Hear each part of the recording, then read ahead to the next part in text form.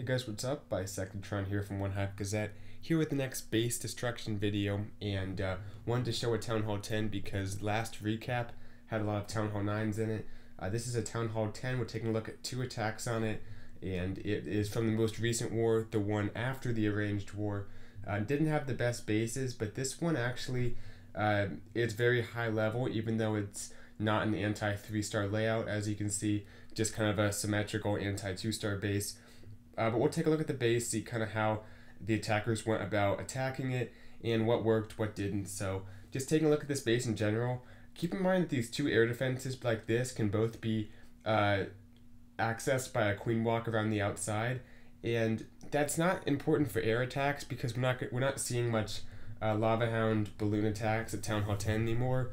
But it's important in that the healers can't be shot down as easily because the queen, instead of ignoring the air defense if it was one tile back, she can take it out, and that way the healers aren't going to wrap around too close to it and get shot down, which enables you to do a bigger queen walk that spans more of the base. It can kind of go around at an angle rather than if it was farther back as the queen moves. Eventually the healers start cutting in and the air defense shoots them down.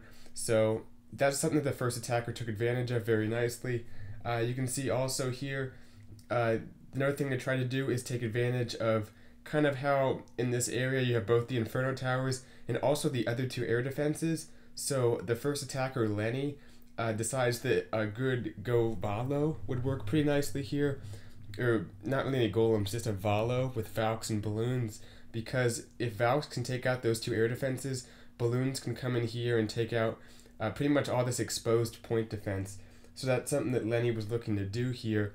The plan was this though: come in with a queen walk, start it off here, let her walk all the way around to here, luring out the CC troops at one point to kill them. Has the ability, has a poison, and he ends up using a rage. I don't know if he wanted to use a rage, and it was close as to whether he should have, but to be safe, he used a rage to keep her up once she got in range of kind of these 3-point defense in that area.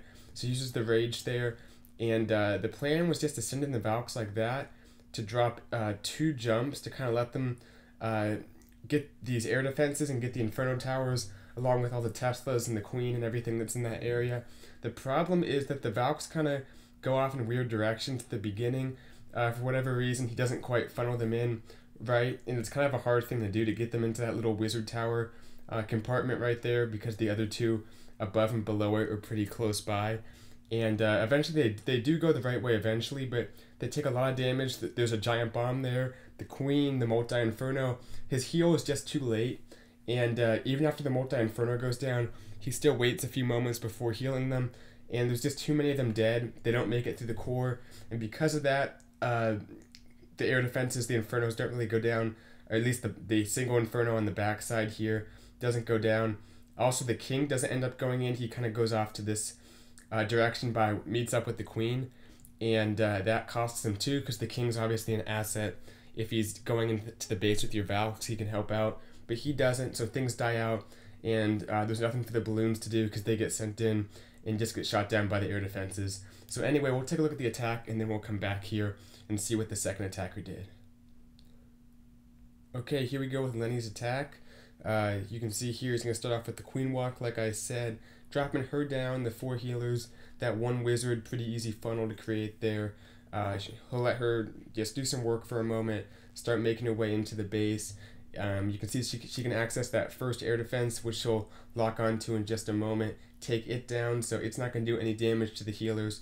She can clear out pretty much the entire compartment right here, has access to all these buildings, and in just a moment she'll start heading north.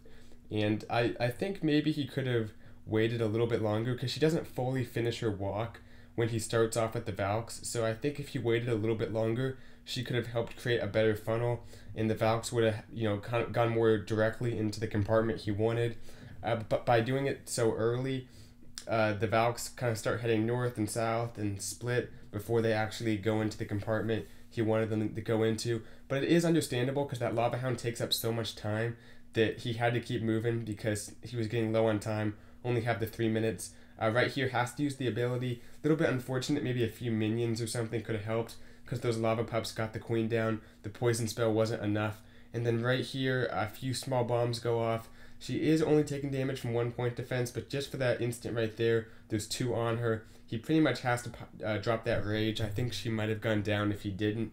So good decision there. But he's already starting with the Valks and a few funnel creation troops right there. But you can see the Valks are all kind of going for different walls here. He does have a few wall breakers, but they don't open up the wall completely.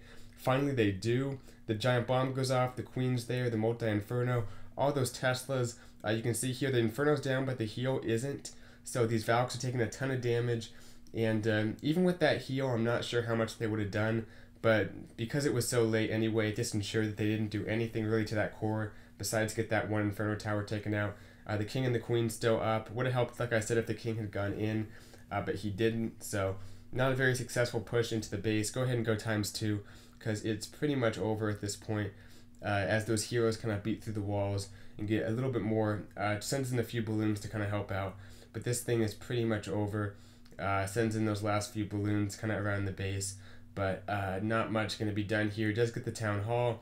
So it is a 2-star, which is, solid. It's something to build off of. But definitely doesn't have the blueprint for the 3-star. So we'll go ahead and see what changes were made to get the 3-star plan and how Pendragon did just that. So like I said, the next attacker is Pendragon. He brings something a little bit different. Starts off here with a Queen Walk and drops her down right here. All signs kind of indicate that he wants her to walk up this way and start taking out this section of the base. But for whatever reason, the funnel doesn't quite get created properly, and she ends up heading this way. Even though he took out, I think, a few buildings here to try to cut that funnel, she ends up going to the left. As a result, a few healers do get shot down. The CC troops come out. Luckily, she deals with them when there's no defenses targeting her, so he doesn't have to use any spells or anything. But she starts making her way to the left here, and he drops down his king, actually a golem right here to tank, and then a few wizards. The golem doesn't do a whole lot. It kind of gets busted before it can even enter the base, but it tanks long enough for the funnel to be created and the Valks to pretty much move into the first little area of the base right here. He lets them just kind of beat their way through the wall here, and kind of like the last attack, the Valks are a little bit going in every direction, but the difference is he's coming from the other side, and he only uses one jump, drops it down like right in this area, instead of using the double jump. So technically the Inferno Towers aren't opened up, but they do end up going down just as the Valks kind of beat their way through. And also he makes sure to first rage them, but has that heal going down very quickly. And because he's not bringing any defensive targeting troops, balloons or hogs, he has like 1 or 2 hogs, but mainly no defensive targeting troops. He has so many Valks that they move through a lot quicker. The heal gets a lot of value because it heals them all back up, and while they're being healed, he freezes this area, so that freeze heal combo gives the Valks that boost they needed that they didn't have in the first attack to get back to full health, keep moving forward. Has, I think, a second rage, so using pretty much all 5 of his spells on the Valks right in that area, ensuring that they're going to make their way through the base and take out both the Inferno Towers, which they do. And now that like unlike the first attack, he doesn't really have a plan for these bottom belt of defenses, but the Queen actually ends up kind of making her way through behind the kill squad, because remember, she came down this way, so she comes down with her healers. The healers actually go onto the Valks, but she kind of ends up taking the jump before it wears off, comes down to this little pocket right here and starts taking out all these defenses, so gets great endgame value for his Queen, and then has a few hogs just for the top area to send through, take out a few distracted defenses. But I think the moral of the story, and we'll see the attack in a moment, but the main thing is that he didn't bring the defensive targeting troops, which is something that he's not dealing with every part of the base, but he's trusting that he'll have enough troop power, enough just army left up to be able to deal with that last bit of defenses. And sometimes that's what you have to do at Town Hall 10. You might not have, like at Town Hall 9, you have a little plan for every part of the base.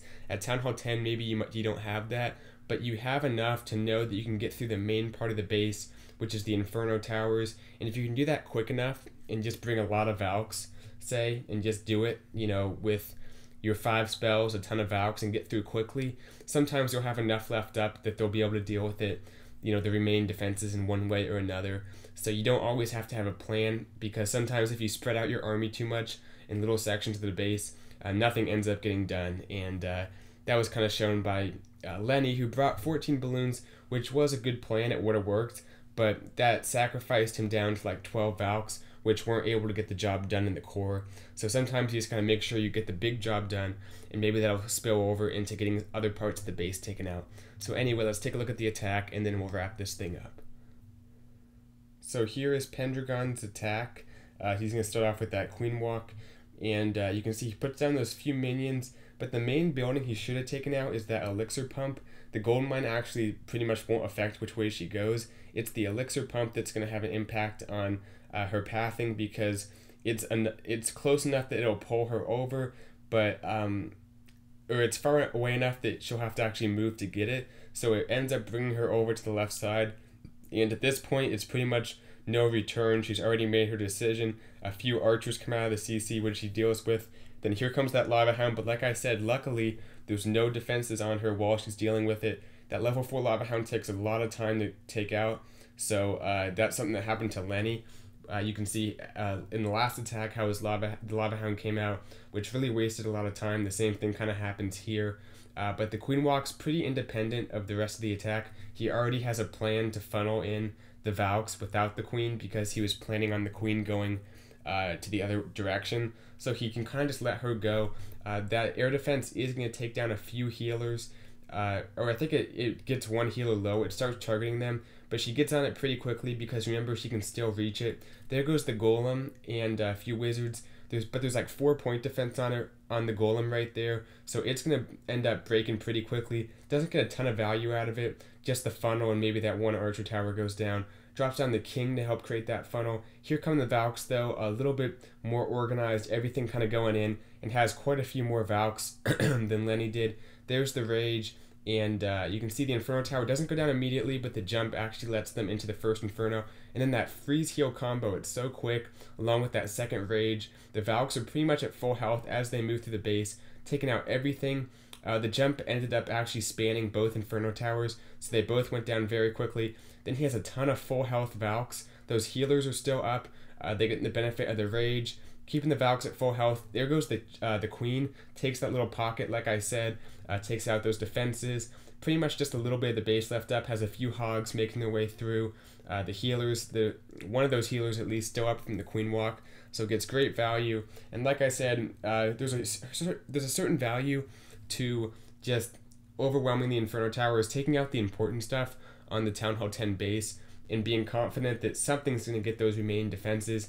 You don't always have to have a plan for every part of the base at Town Hall 10. That's something you might have learned at Town Hall 9, but it doesn't always translate over to Town Hall 10, because it's a lot harder to 3-star at Town Hall 10, and sometimes if you spread out your troops too much, nothing ends up getting done, and you won't end up getting the 3-star. So good attack to Pendragon, pretty good plan to Lenny, just didn't quite work out well.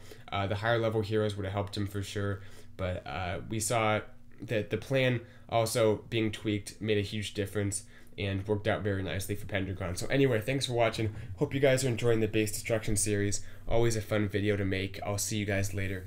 Bye, Sectatron out.